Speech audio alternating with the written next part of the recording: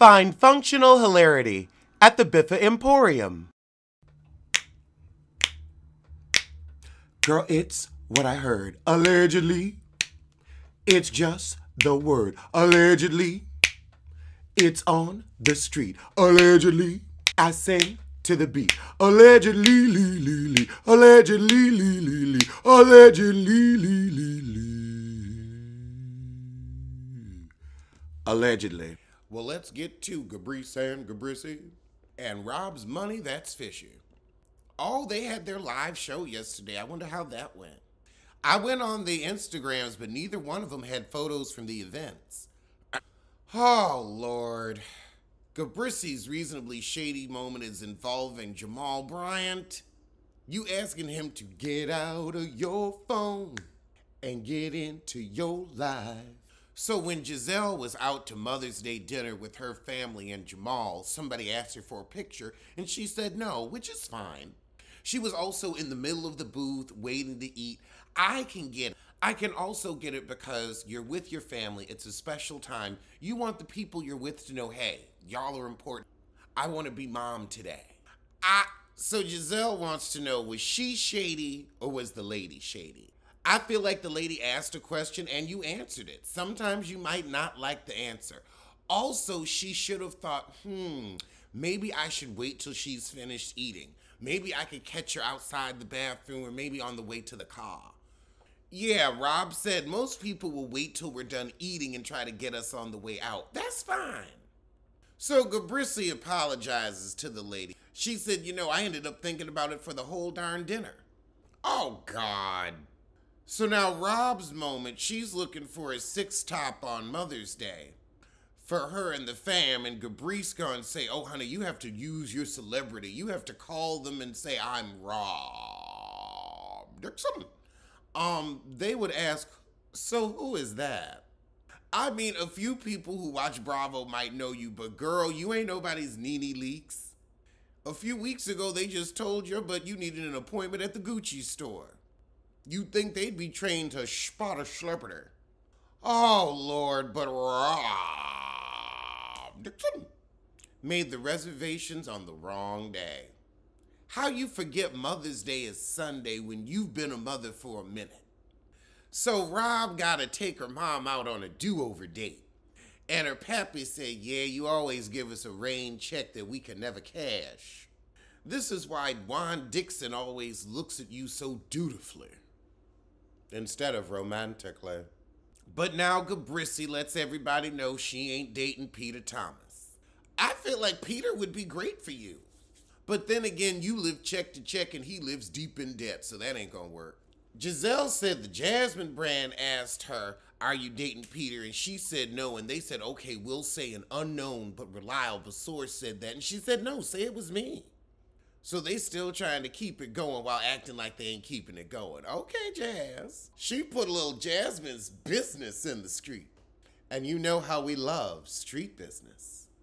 Girl, are they bringing up that dry-ass Met Gala? Old news from old broads. So now we're getting into Gabrice's random thoughts from a Hampton Hoe. And she said if you on a girl's trip and somebody makes the host or the birthday girl mad, you can put them out, right? I guess. So Giselle never really fills us in on what happens, but she says she's gonna stay in hotels and not do a girl's trip in a house next time. Was Giselle the one put out? I could see it. Oh, I bet this is the Miami trip that they filmed. And I bet they put Wendy out. I could see it. Gabrissy now moves on to saying she don't know how people don't know how to apologize. You barely apologize. It takes a season to get an apology out of you. You still got Karen Huger waking up in a cold sweat. What world are these heifers living in talking about Giselle is quick to apologize and doesn't drag things out for 3 weeks? That was literally your plotline for the past 2 seasons. Lord, so we wrapping the show up with the do's and don'ts of how to apologize. I think this is slick shade to either Wendy or Candace. We gonna find out whenever this episode airs.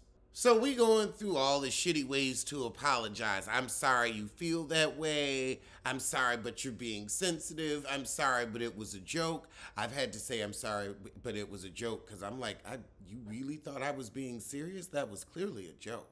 I don't joke with my friends. I learned that. I'm like, I'll say something and y'all will take that to heart. That's why I shade you heifers. Don't nobody get mad. You really gonna use Karen Huger as an example and say she doesn't understand your humor? When you walked around in a Free Ray shirt? This episode should be called the Lack of Self-Awareness Special. Rob sounds like such a dude. Giselle said, well, you know, Rob, sensitive people make you mad. She said, they don't make me mad. I'm not a sensitive person, so I don't know what to say and what not to say. It just gives me 1950s father tea. Oh, Giselle came with the shade. Well, you know, these are people that cry every 5 minutes and fold up napkins. Okay, so I maybe Candace was put out. Now, this is some cute, sneaky press and promo for the season. I'm here for it. So now they get into how to keep it real with your overly sensitive friends. Giselle said just give up the friendship. I think it's really a test of your emotional intelligence, and also some things you don't have to bring up with everybody. I mean, even the way Rob says sensitive, and then Gabrissi gonna say compassion is overrated. This is why your daughters call you an energy vampire. This is why they always look tired when they look at you. So then we go into what an apology is, and Rob said it can involve changed behavior. Like if I'm apologizing for being late, that means I'm not going to be late. And Gabrissi said, but you get joy out of being late. I think she's just waiting to see if anybody's actually gonna miss her butt. I don't know how you late when nobody cared when you showed up. Okay, well that was a cute little 40 minutes to nothing. Well, I'm gonna see you soon for something more interesting than that.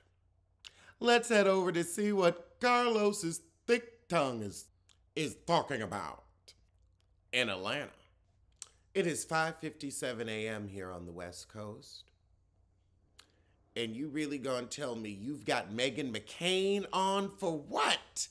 We didn't like her on The View. Why you think we want to see her with you? I thought this was a show for black women.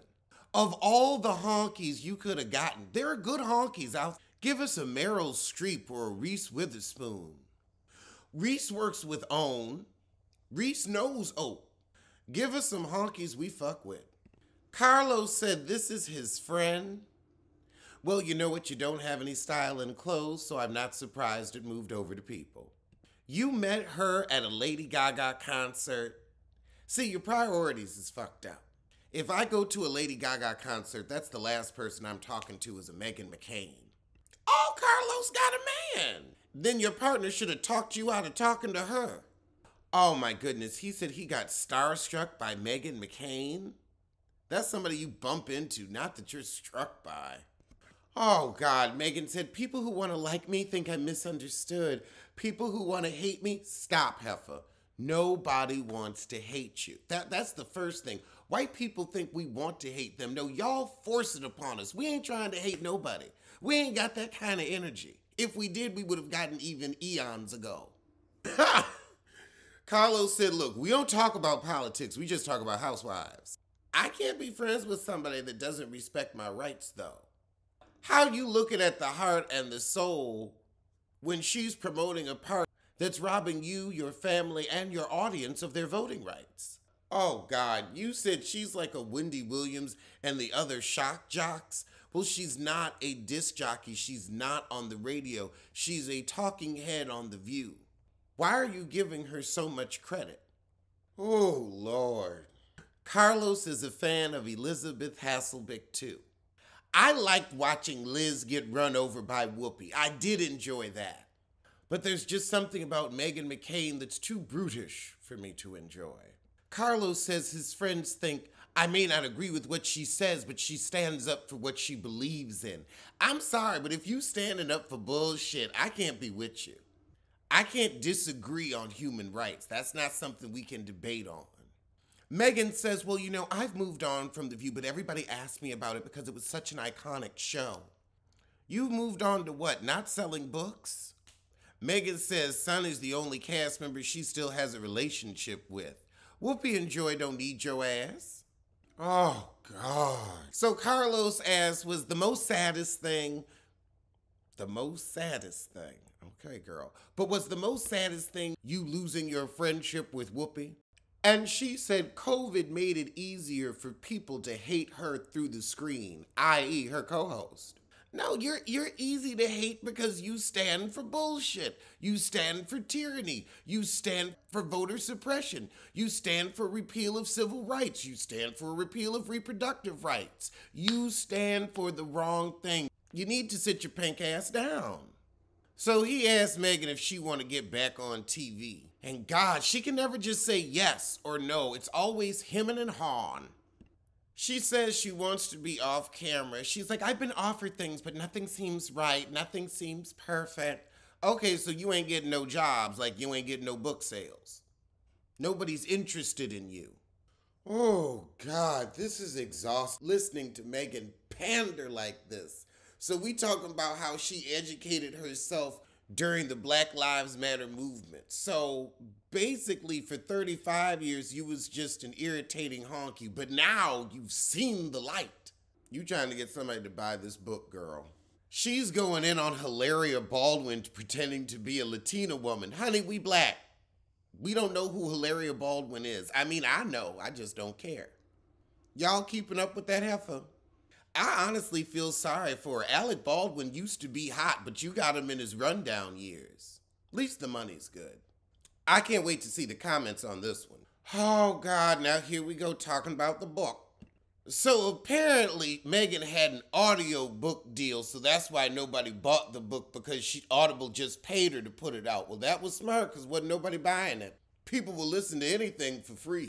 Okay, now, Megan, you literally just said, during the Black Lives Matter movement, we need to learn how to listen. When someone is screaming, we've got to listen to them. The fact that everybody is tearing your ass up about these 200 copies, maybe you should listen to us. Maybe you should realize why we ain't fucking with you and why we laugh at you falling down the stairs of life. Oh my God, Carlos, this is really boring. Is this heifer trying to run for office? This is like when Mary J. Blige and Hillary Clinton was together. It's just as awkward. Like, why aren't you talking about housewives? At least have the heifer talk about housewives. Since she's so accomplished and so good on The View, have a conversation about housewives. This heifer ain't made me crack one fucking smile. I miss Rosie on The View. That's who I miss. I don't miss Meg. This episode had the potential to be good and surprising, but now I just see why Meg ain't on The View no more. She dry. And Carlos, you seem dry this episode. You've actually been giving a little bit. You letting her talk too much and she ain't saying nothing. The questions you asking we don't care about. Why are you trying to sell us this honky hussy? Finally, 30 minutes in, he asked her about the Beverly Hills premiere.